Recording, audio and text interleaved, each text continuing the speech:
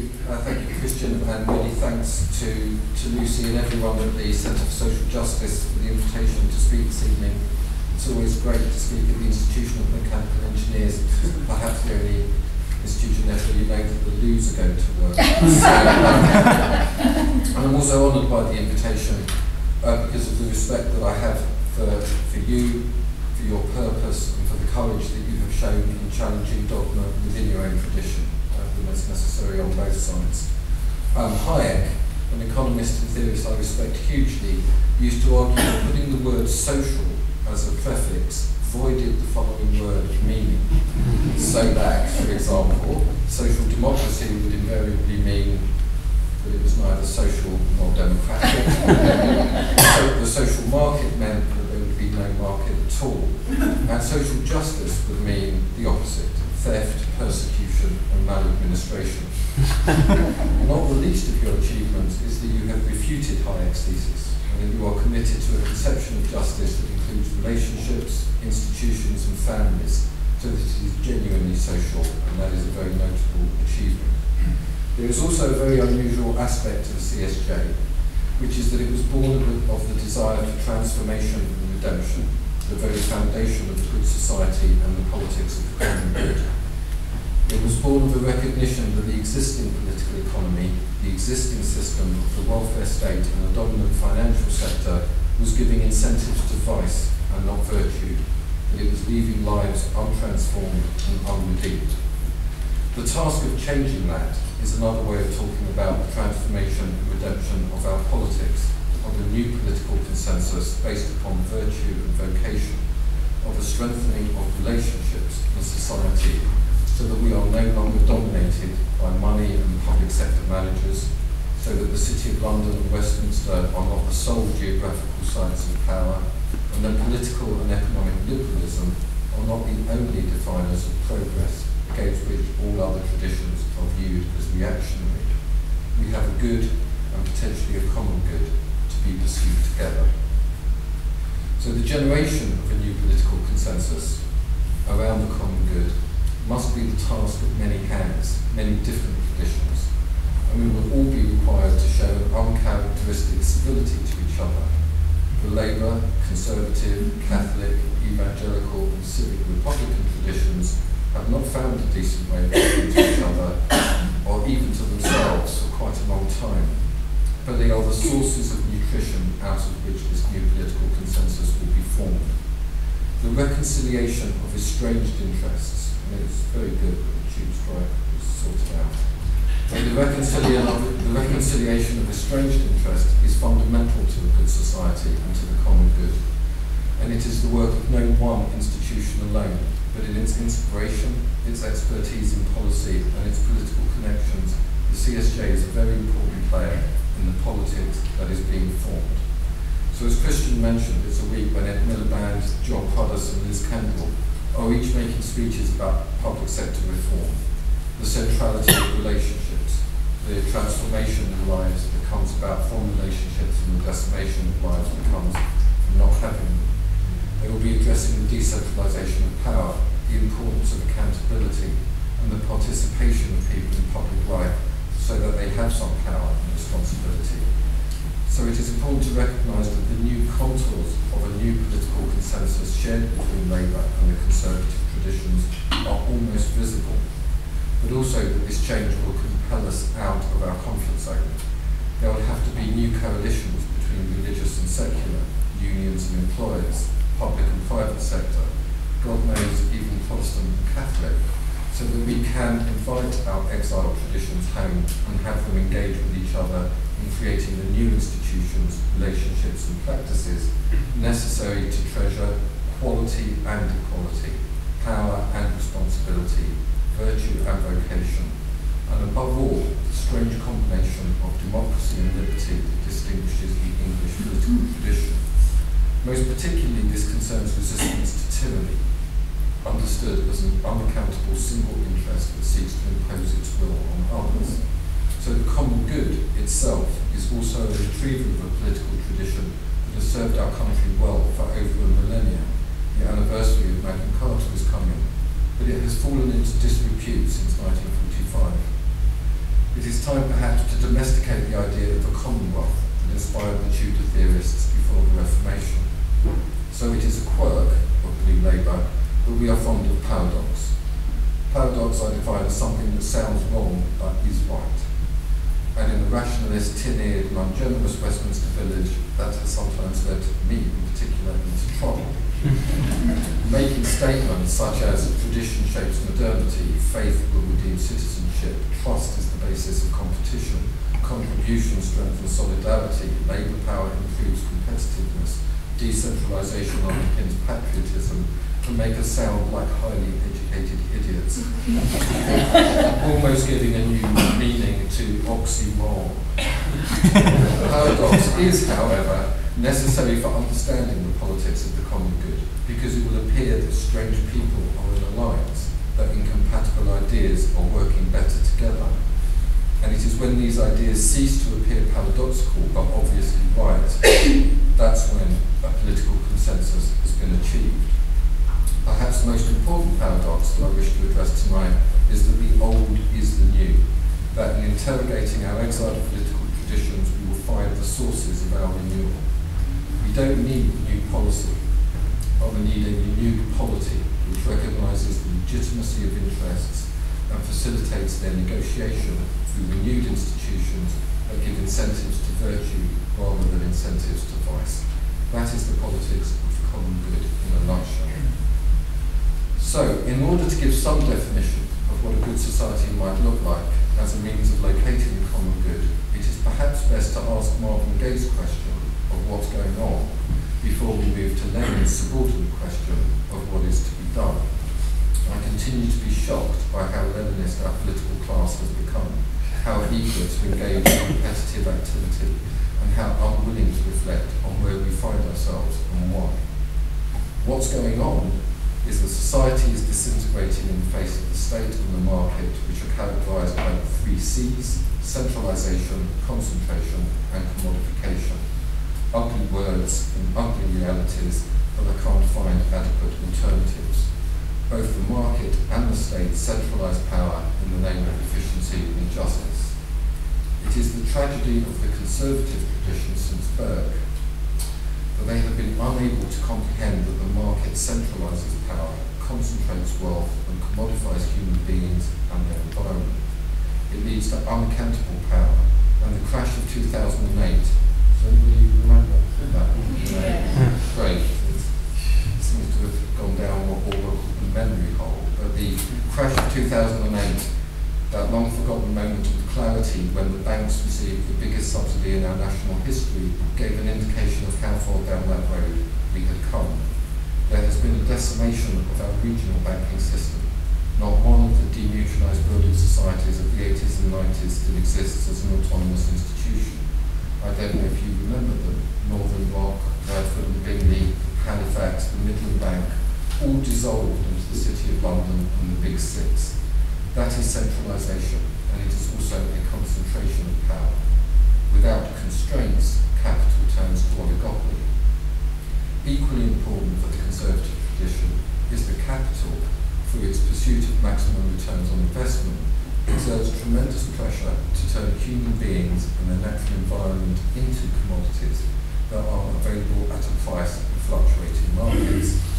Unless there are countervailing institutions with genuine power that can resist this, there will be the systematic demoralisation and deceit that led to the financial crash. Without institutions such as families, churches, the army, universities, vocational colleges, professional associations, and schools that are founded upon a non-pecuniary definition of the good that promote character, honesty, loyalty, skill, and faithfulness, that create virtue and incentives to virtue, there will be no space between the individual maximizer and the external aggregator, the market and the state. Indeed, there will be no society at all. So the big society, I don't know if you remember that, the big society founded on its inability to understand tradition and institutions as embodiments of the good, as countervailing forces to vice. It put all its eggs into the volunteering basket, and the message got scrambled. That is what I meant about the challenge of the common good. It is time for the conservative tradition to recognise the weaknesses as well as the strengths of the market that manifest themselves in poverty wages, usurious interest rates, the disintegration of skills, and the subordination of character to the temptations of cheating and greed. There is a need to rediscover the virtue of institutions, local traditions and relationships, rather than an exclusive concern with maximisation of returns and quarterly balance sheets. Our economy in many ways has been voided of value and fueled by debt. A good society and a common good requires a change towards value and vocation. This leads to the challenge to Labour and to its uncritical turn to state administration and public spending as a default orthodoxy. In an almost exact parallel to the degradation of what is noble in the conservative tradition, Labour has at times been unable to understand how the state can undermine responsibility, agency and participation. To understand that redistribution without reciprocity is just another form of domination and leaves its recipients untransformed. The Labour movement was born in opposition to the free market economy and the poor law state, and under New Labour it seems that we forgot both. I have received really an astonishing degree of abuse for suggesting that the biggest mistake was the 1945 government itself, which was centralising, dominated by public sector managers and impervious to the traditions of Labour and their organisations. Germany went a different way after the war, building its approach around Catholic social thought and a form of social democracy that was social and democratic. It embraced subsidiarity and federalism in its politics, a radical form of decentralisation that enabled responsibility and power to be exerted at a local level. It endowed and established regional and sectoral banks that were constrained not to lend outside their regional sector. They developed a partnership model between capital and labour in its corporate governance system that allowed for cooperation and conflict in the negotiation of interests. And they retrieved a concept of vocation that modernity had abandoned in their labour market entry that allowed for the preservation of status and skill and the reproduction of knowledge. Family, place and work were all recognised and honoured in a way that they have not been in England since 1945. The bitter truth is that we won the war, but we have lost the peace. The good society and the politics of the common good needs to look soberly at vice and virtue, and how to give incentives to the latter and not reform that, as has been the case until now. Labour needs to repent of its dependence on an exclusive reliance on an administrative state and the redistribution of money, often through transfers to the private sector. Relationships, responsibility and reciprocity should be guiding principles of welfare reform, where contribution plays a central role in the renewal of solidarity. So I think enough time has been spent with Marvin Gaye, and we can conclude provisionally that 1945, 1979 and 1997 were awful storms that led to centralisation and demoralisation in our polity. We have an economy built around debt, a stagnation of wages, a deficit that refuses to shrink, a disaffection with politics, a degradation of previously trusted institutions, amidst a backdrop of a generally subdued howl of powerless outrage. That is the background that frames the discussion of what needs to be done. So a good society is based upon a balance of interests. The Queen in Parliament would be a very good model, rather than the domination of any single interest. It is underpinned by a sense that your own interests are served if there is a sense that they are tied up with the well-being of others, a sense of a shared fate that can generate sacrifice and solidarity. This is not a natural condition.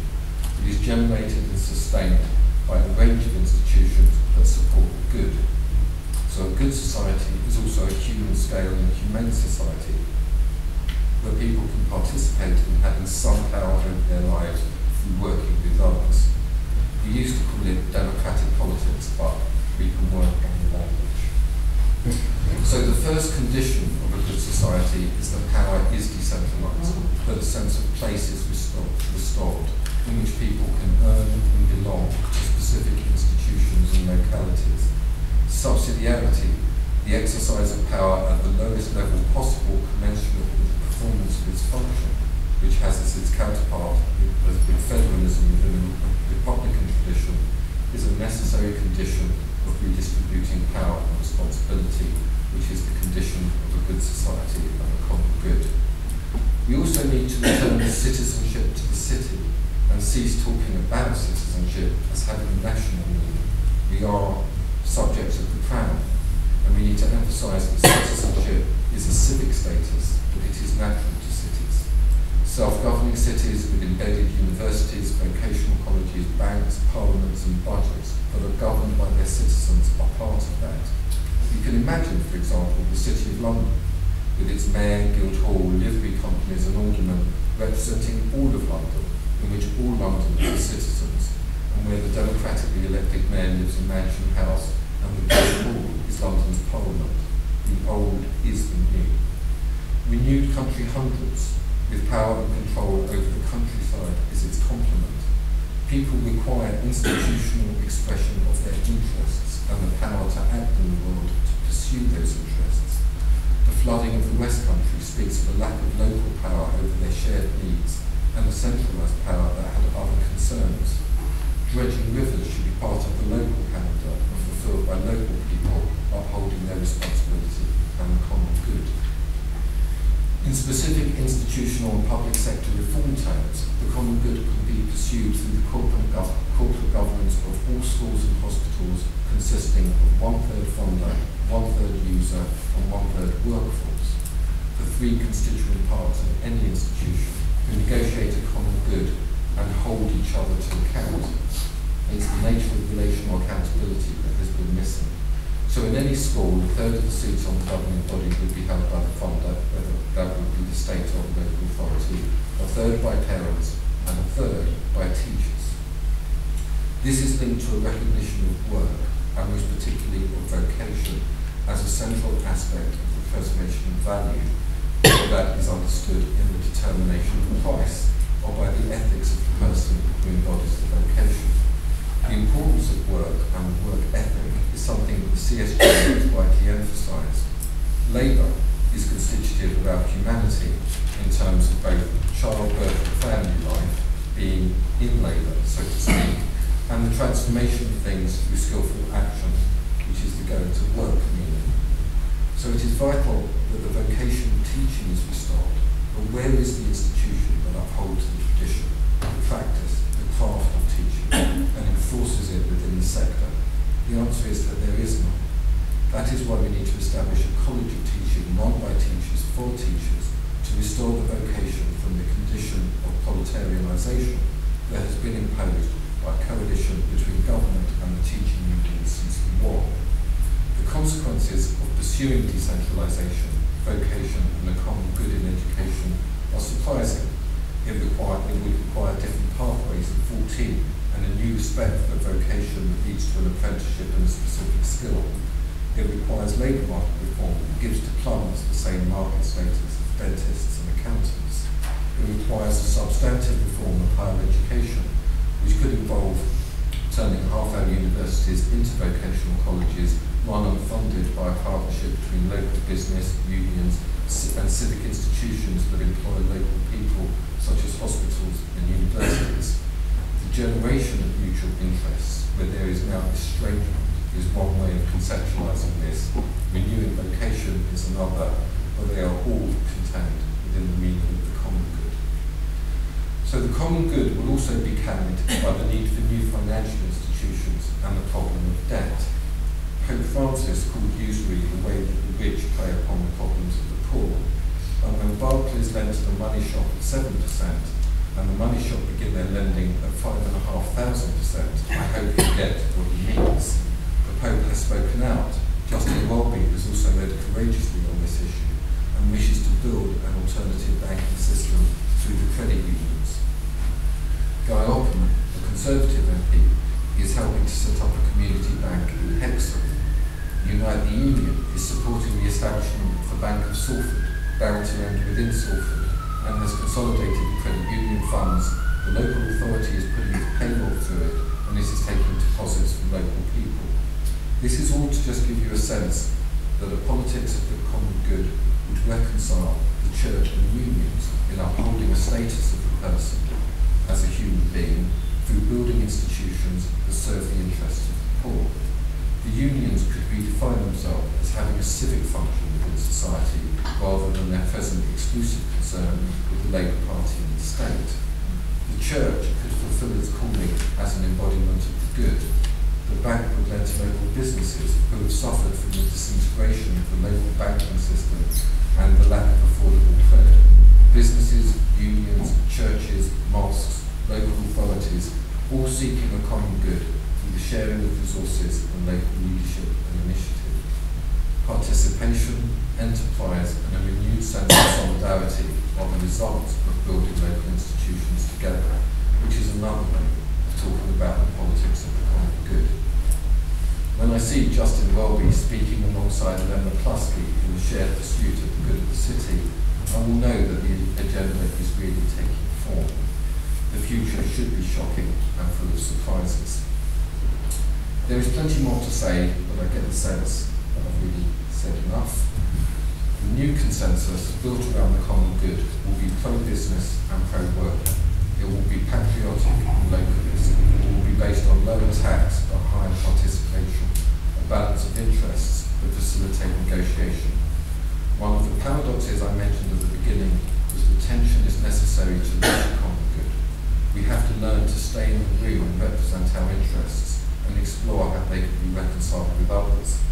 The fundamental insight is that we cannot do this alone. We need relationships, institutions, and other people to fulfill ourselves. We need social justice, and I'm grateful for the invitation to speak tonight, and I hope that this is the beginning